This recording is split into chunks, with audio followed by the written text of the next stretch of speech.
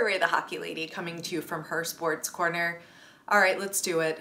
Let's talk about the 2020 NHL All-Star jerseys by Adidas. The game is being held in St. Louis this year, which is home to the Blues, and therefore the people who make the jerseys went with a very literal interpretation and made it very music-based because of the blues thing, and they put music sheet notes, like bars of music, across the jersey. I don't know about all of that, and don't they know that horizontal lines make you look more horizontal and wider? My feelings are meh. Drop an emoji below and let me know what you think about the All-Star jerseys for 2020.